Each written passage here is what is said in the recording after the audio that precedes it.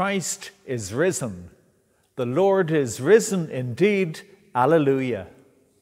Good morning and welcome to our service of morning prayer from St. Patrick's Cathedral, Trim. Wherever you may be watching, we welcome you to join with us in this act of worship. This is the third Sunday of Easter, and we begin our worship as we sing hymn 259, Christ Triumphant, Ever Reigning.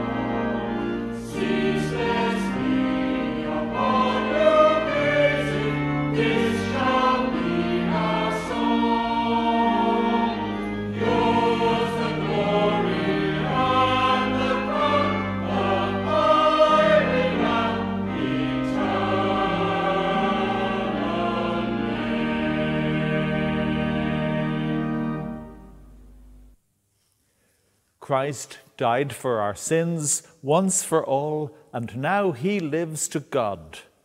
Let us renew our resolve to have done with all that is evil and confess our sins in penitence and faith. Heavenly Father, we have sinned against you and against our neighbour in thought and word and deed, through negligence, through weakness, through our own deliberate fault, by what we have done and by what we have failed to do. We are truly sorry and repent of all our sins. For the sake of your Son, Jesus Christ, who died for us, forgive us all that is past, and grant that we may serve you in newness of life, to the glory of your name. Amen. Almighty God, who forgives all who truly repent, have mercy on you, pardon and deliver you from all your sins, confirm and strengthen you in all goodness, and keep you in eternal life, through Jesus Christ our Lord. Amen. O Lord, open our lips, and our mouth will proclaim your praise. O God, make speed to save us. O Lord, make haste to help us. Glory to the Father, and to the Son, and to the Holy Spirit, as it was in the beginning, is now, and shall be forever. Amen. Praise the Lord. The Lord's name be praised. And we praise the Lord as we sing the Easter anthems on page 104 of the prayer book.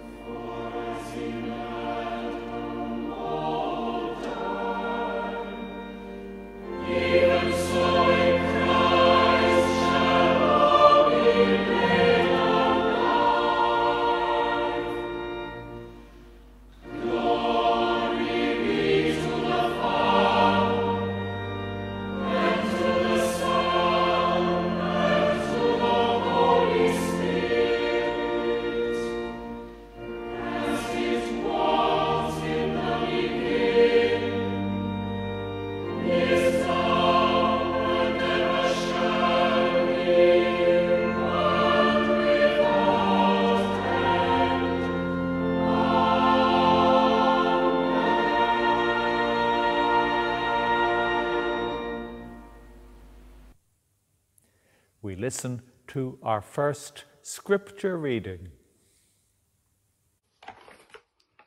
The first reading, Acts chapter 3, verses 12 to 19. When Peter saw it, he addressed the people. You Israelites, why do you wonder at this, or why do you stare at us, as though by our own power or piety we had made him walk? The God of Abraham, the God of Isaac, and the God of Jacob, the God of our ancestors, has glorified his servant Jesus, whom you handed over and rejected in the presence of Pilate, though he had decided to release him. But you rejected the Holy Righteous One and asked to have a murderer given to you. You killed the author of life, whom God raised from the dead. To this we are witnesses, and by faith in his name itself has made this man strong, whom you see and know.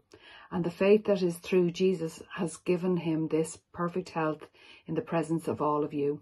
And now, friends, I know that you acted in ignorance, as did also your rulers. In this way God fulfilled what he had foretold through all the prophets, that his Messiah would suffer. Repent therefore and turn to God, so that your sins may be wiped out. The psalm for today is number 4. Answer me when I call, O God of my righteousness. You set me at liberty when I was in trouble. How long will you nobles dishonor my glory? How long will you love vain things and seek after falsehood?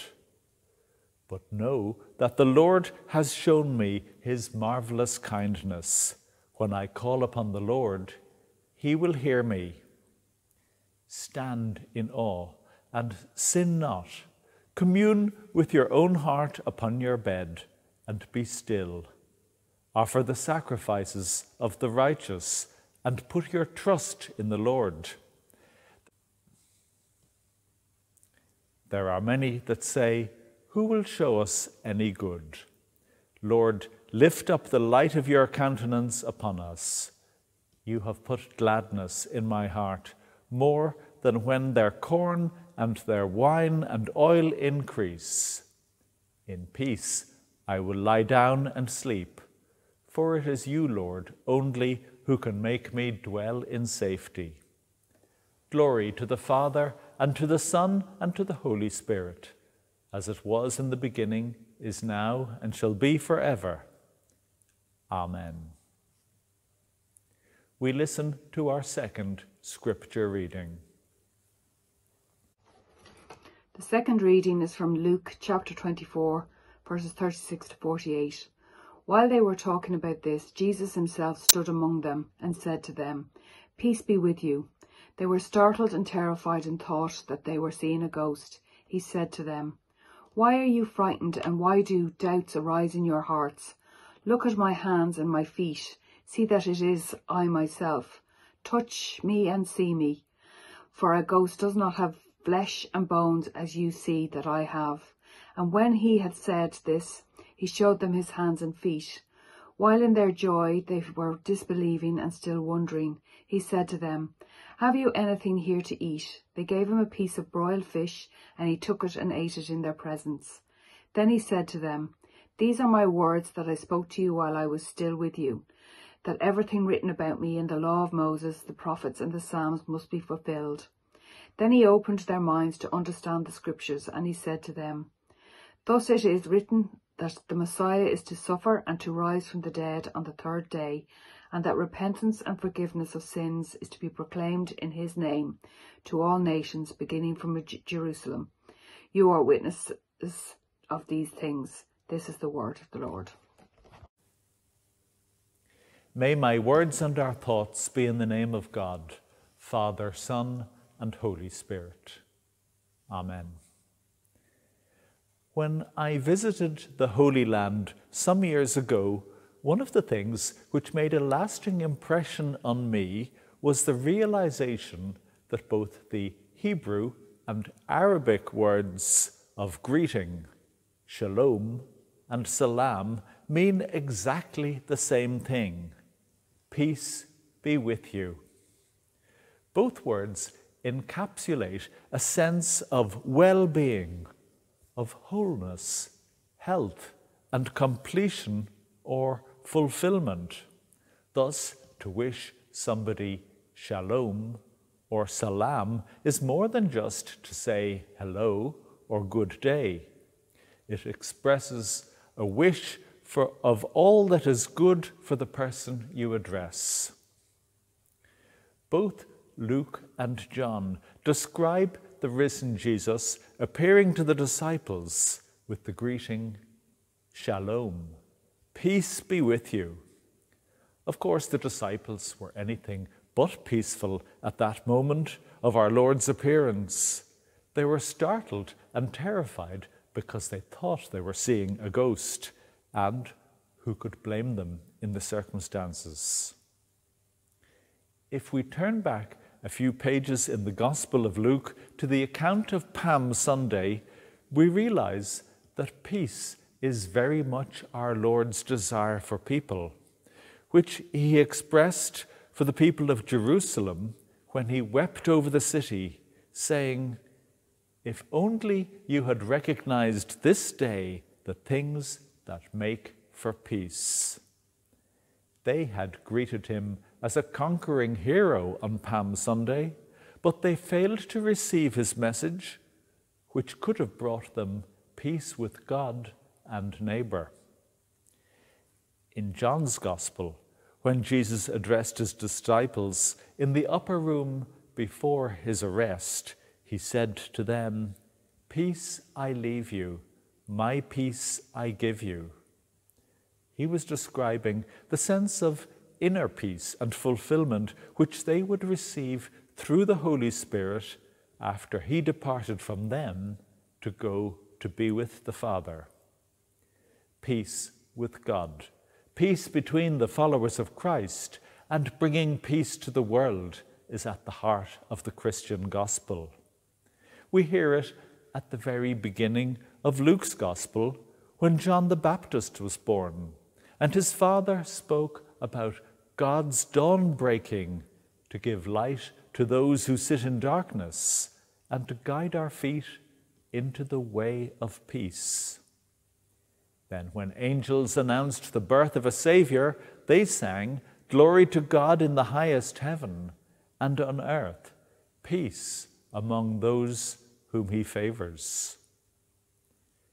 When the risen Jesus reassured his disciples that it really was him, bodily present with them, he opened their minds and, using Scripture, explained God's plan of salvation to them.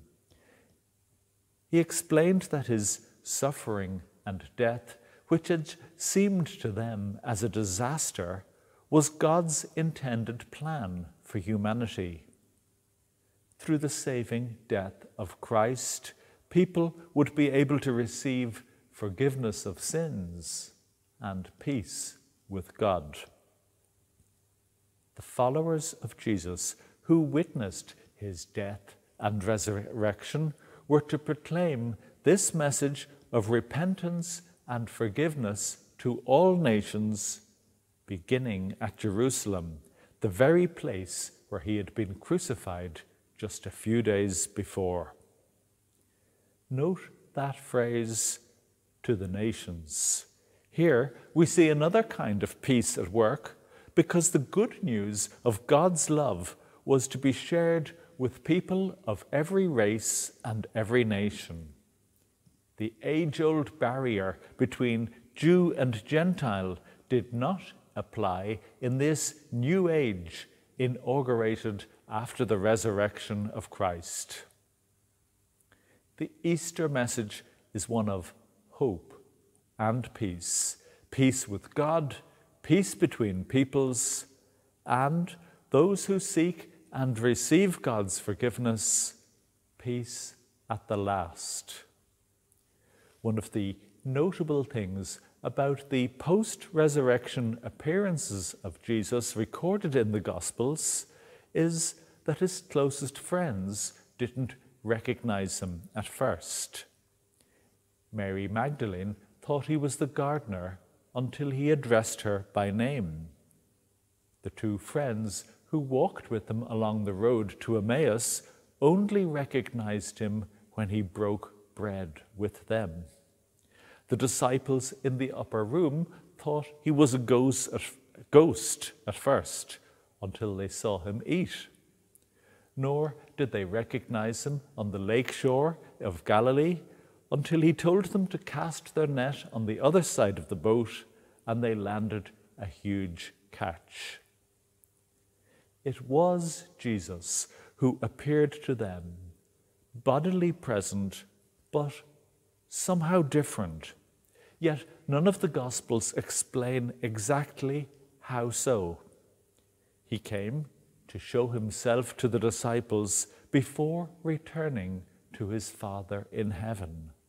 So the risen Jesus in the Gospels gives us a glimpse of the life after death, which he promised to his followers, saying, "Where I am, there you may be also." The Easter message brings us peace with God, peace with one another, and peace at the last in life eternal. Amen. We sing hymn number 130 from Thanks and Praise, "Sing, God's Easter people, sing.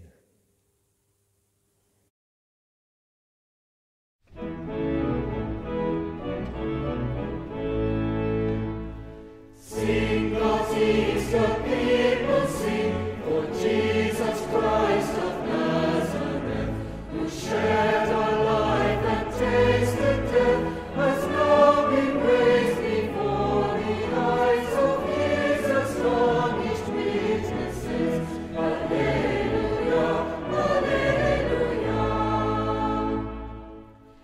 Sing, God's Easter people, sing, as Mary gives his nicest cake, discovering the empty tomb. At once she ran, no time to lose, resolved to tell her friends the news. Alleluia, alleluia. Sing, God's Easter people, sing, disciples John and Peter saw the Lord lay in the grave no more, and Thomas later filled with doubt, found disbelief turned inside out. Alleluia, alleluia. Sing, God's Easter people, sing, give thanks the Lord Christ holds his feast, stands in our midst, restores his peace, and sends us strength to enfold his scattered flock across the world. Alleluia, alleluia.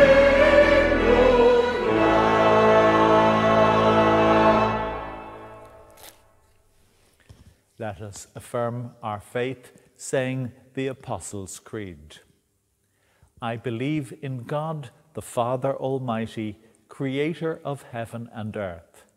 I believe in Jesus Christ, God's only Son, our Lord, who was conceived by the Holy Spirit, born of the Virgin Mary, suffered under Pontius Pilate, was crucified, died and was buried. He descended to the dead. On the third day he rose again. He ascended into heaven and is seated at the right hand of the Father, and he will come again to judge the living and the dead. I believe in the Holy Spirit, the Holy Catholic Church, the communion of saints, the forgiveness of sins, the resurrection of the body, and the life everlasting. Amen. The Lord be with you. Let us pray. Lord, have mercy. Christ, have mercy. Lord, have mercy. Our Father, who art in heaven, hallowed be thy name. Thy kingdom come, thy will be done on earth as it is in heaven. Give us this day our daily bread, and forgive us our trespasses, as we forgive those who trespass against us. And lead us not into temptation, but deliver us from evil. For thine is the kingdom, the power, and the glory, forever and ever. Amen. The Collect for the third Sunday of Easter. Almighty Father, who in your great mercy gladdened the disciples with the sight of the risen Lord, give us such knowledge of his presence with us that we may be strengthened and sustained by his risen life, and serve you continually in righteousness and in truth, through Jesus Christ our Lord. Amen.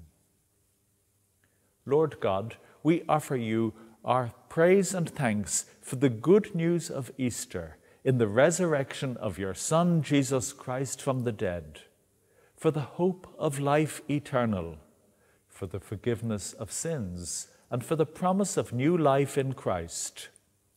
Grant that your Church may faithfully proclaim this good news to the world. Lord, hear us. Your Son Jesus sent his disciples to be his witnesses to the world. We pray for all who are called to ministry in your Church, for bishops, priests, deacons, readers, and all who teach the Christian faith. We pray for this diocese, for Pat, our bishop, and for our local community of faith. We pray for all who are preparing to be baptized or confirmed, that they may daily increase in faith. Lord, hear us.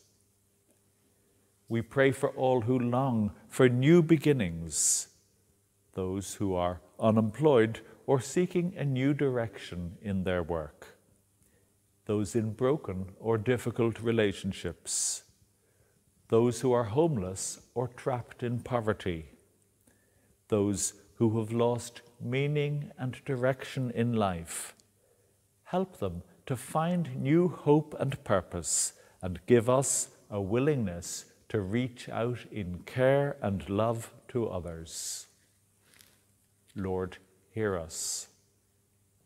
The risen Christ brought peace to his disciples. We pray for peace in the world, especially in those places of war and conflict, remembering the people of Yemen and Tigray province in Ethiopia. We pray for an end to the recent disturbances in Northern Ireland, and for an easing of tension on the borders of Ukraine. Give strength and wisdom to all peacemakers. Lord, hear us. We pray for all who are sick and those who struggle with pain and illness. We pray for all who are undergoing treatment, awaiting results of tests, or facing surgery. Grant them your strength, healing, and peace. Lord, hear us. We pray for all who mourn, remembering especially Norris Beattie and his family on the loss of his brother Roy. Comfort them in their time of grief. We give thanks for the promise of eternal life as we remember all whom we have known and loved and have passed into your nearer presence. Bring us with them to the everlasting joy and peace of your kingdom. Lord, hear us. We pray in the second collect of morning prayer. O Lord, our heavenly Father, almighty and ever-living God, we give you thanks for bringing us safely to this day. Keep us from falling into sin or running into danger, and in all things guide us to know and do your will, through Jesus Christ our Lord. Amen. We sing hymn number 84, Alleluia, raise the anthem.